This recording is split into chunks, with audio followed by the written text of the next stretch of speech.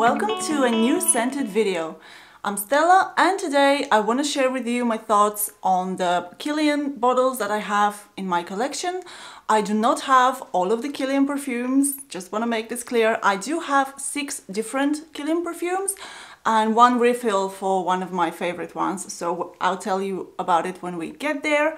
I just want to start by saying that I do love all of my Kilian perfumes, and there are no perfumes that I dislike in this, even though I'm ranking them from my most favorite from my least favorite to my most favorite, just to make things a bit more fun and difficult for me.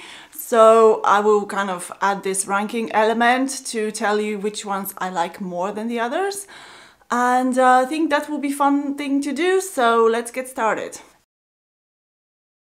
Starting off at number 6, I have Good Girl Gone Bad, and this one is a beautiful white floral perfume.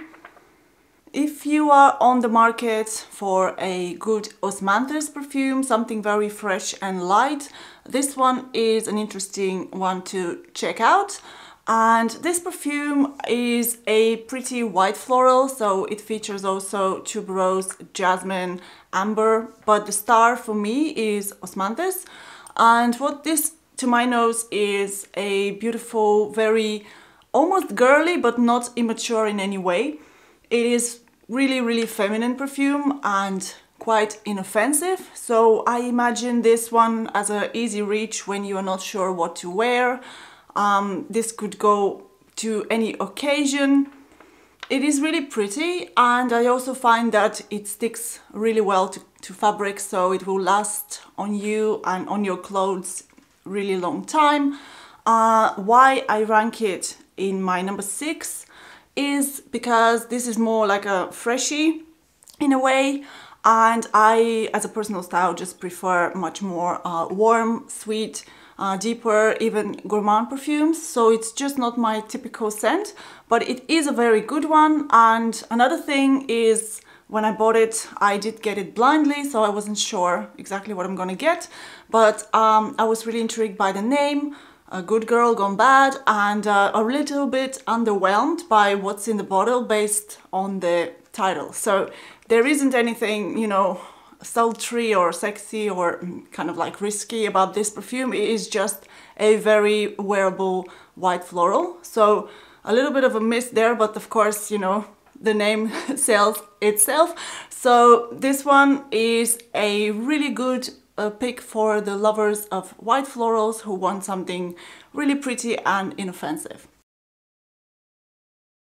At number 5, I have Intoxicated, which is a very kind of interesting take on coffee and cardamom combination. So we do have coffee, cardamom, nutmeg and cinnamon in this one, and this is more in my wheelhouse. It's a bit deeper, a little bit sweeter, but it's not going in any gourmand category. This is staying very true to coffee. So it a little bit feels like I have spilled coffee on my shirt when I wear this. It is really tasty in that way, and I do really like it. And sometimes it's playing tricks on my mind because I'm thinking that I really spilled coffee on me and people might think so. But it does have a very nice spicy undertone to it. I can definitely sense the cinnamon and the cardamom. The cardamom way more than the cinnamon. So it does smell like a cinnamon bun and coffee kind of combination, but without sweetness. So it is a little bit sweet, but it's not this kind of a sickly, you know, cinnamon bun, kind of a realistic cinnamon bun. But it is quite delicious, and I do really like this one. So it is on number 5. On number 4 in my collection, I have this one with the long names, and this is Princess, really chunky cap. This one is from the Sephora collection, and it is so far the favorite one that I've smelled, and it is a really girly scent. It is for the fans of a little bit sweeter perfumes. It's got notes of ginger, green tea, marshmallow, benzoin, lots of different things going on. But altogether, it is a kind of a fluffy, sweet scent, more on the gourmand side, but it is a little bit not like a sticky sweet. So there is a transparency in this perfume, and it's very likable, almost edible. And you can tell that I like this type of scents. I have this initial reaction when I first smelled it in the shop, that I've smelled this kind of scent profile before, of course, because it's a gourmand, but it is kind of, in my mind, something like a diet version of Britney Spears Fantasy, which I used to wear a long time. I've gone through some bottles of this perfume, so it reminded me in the flirtiness and kind of the mood, but it is way less sweet and doesn't have the tartness of the lychee which Fantasy has. So it's just kind of like a throwback to this perfume, but it doesn't smell at all the same. It kind of just the mood of this reminded me, but this is much more elevated and way less sweet.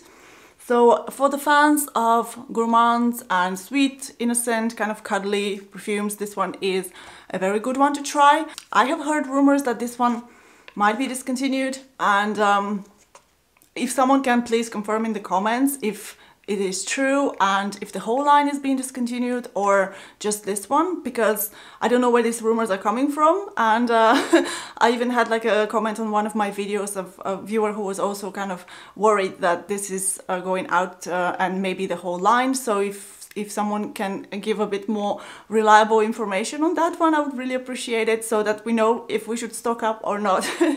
But this was number 4, Princess. On number 3, I do have this super beautiful one. This is Rolling in Love, and I do have a full review on my channel.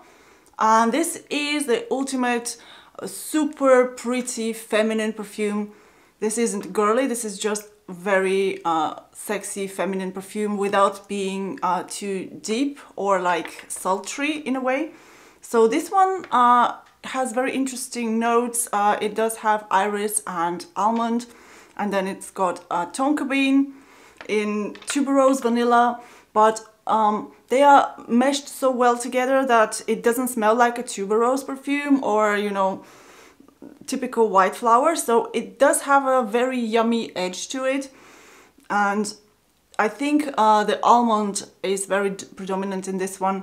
It does smell like a delicious almond cookie to me, but it does smell gourmand, but it goes way beyond that. So it does play on a little bit of a floral side, and really kind of, I don't know how to even explain this. Its texture is fluffy, but it does have a kind of like a crumbly vibe to me. It's so weird in my head, but yeah, it's like a dusting of almond powder or something like that. It doesn't smell powdery though. I don't know where my mind is going, but it is just really, really beautiful and feminine, and yeah, it's quite edible without being a sickly sweet or without being deep gourmand perfume. So this one is quite versatile as well. I see this as a date scent, as something to wear, you know, going to do something fun like a shopping, or if you just want to smell really, really yummy. I hate that word. So yeah, if you want to smell delicious and feminine, and definitely not immature, because this is more like a feminine scent. This is not a little girl's perfume, as the previous one was quite, you know, in this type of vibes. This one is definitely a sexy woman perfume. So Rolling in Love, and number 3 from my Kilian collection. And now it starts to get a bit ridiculous, because I've been speaking so much about these perfumes, the top 2 on my channel. Can you tell which one is number 1? I don't know. Let me know if it surprised you, if you've watched some of my other videos. But if you have, you will know that I adore Love, Don't Be Shy. And it comes in this typical white bottle, and I love the color of the juice. It's kind of like a coral orangey pink sort of scent. And this one is an absolute love for the gourmand lovers.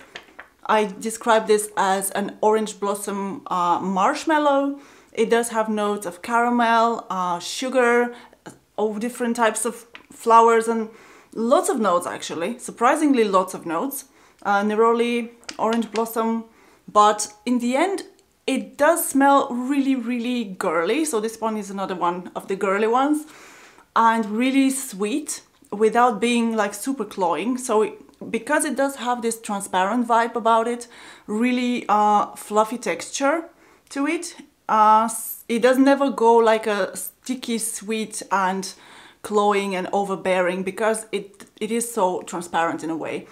And it's really addictive. I can't stop smelling this paper, and this is the one that I actually got a refill for because I was afraid that I'm going fast through it and I need to pace myself, so I didn't want to feel that kind of pressure that I can't use it. And yes, this one is definitely one that I reach for when I want to feel good. I need like a comfort, something that makes me feel really pretty and happy. This is like really, it seems to me that Orange Blossom has this power on me, because other Orange Blossom heavy perfumes like Safonat from Parfums de Marly and Memo Granada, they also have the same fluffy Orange Blossom sweet type of vibe. And this is definitely one of my top Kilian perfumes. It had a bit of a fight with the number one, but in the end the number one won, so let's get to that one. And in number one, I don't know, I am surprised as well a little bit, because I've loved Don't Be Shy for so long time, but it seems that this one came in really fast and it was an instant love at first sniff. So again, this is the gorgeous Angel's Share, and it quickly became my favorite Kilian perfume. I think that was like a huge hit for them, a big money maker, I assume. This perfume is worth the hype, in my opinion. I know hype train is going with full speed on this one and I'm jumping on it. I'm sorry. This is the most beautiful, edible, oh, it's so addictive. It is this irresistible cognac with cinnamon, with caramel and tonka, and also it got oak notes, so it's you know, the cognac in the oak barrels kind of vibe. But it is so addictive. It makes me feel like Christmas all the time, because it does have to me like an apple pie, boozy apple pie kind of vibe. I would eat this if I could. If I have this in front of me and there's an apple pie that tastes the way this one smells, I would eat this. So incredibly irresistible, warm, very delicious, and I just find myself being addicted to this one.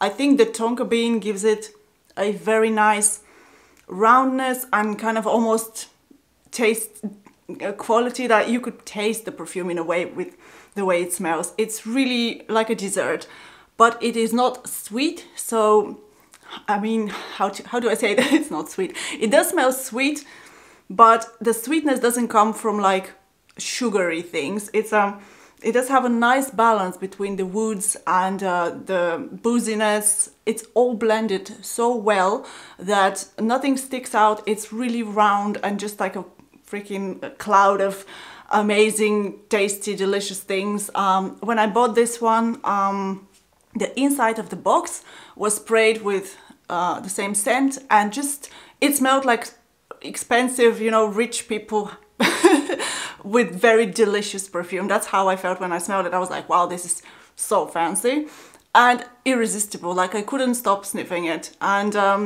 yeah, here we are now. Number one, we have Angel's Share.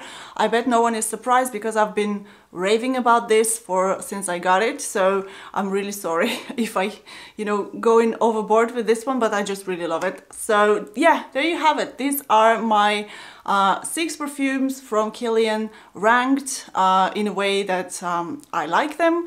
So let me know in the comments which one is your favorite Kilian. I have not tried, you know, there are a bit darker perfumes like the what was it, the Black Phantom, and then there was the Back to Black. So these are 2 that I'm interested to trying, but I'm afraid if they're going too masculine. So if you have them, Let me know if you think I'm going to enjoy them. And yes, so thank you so much for watching. This was all from me for today. And if you like this video, please give it a thumbs up. And I hope to see you in my next video. Bye!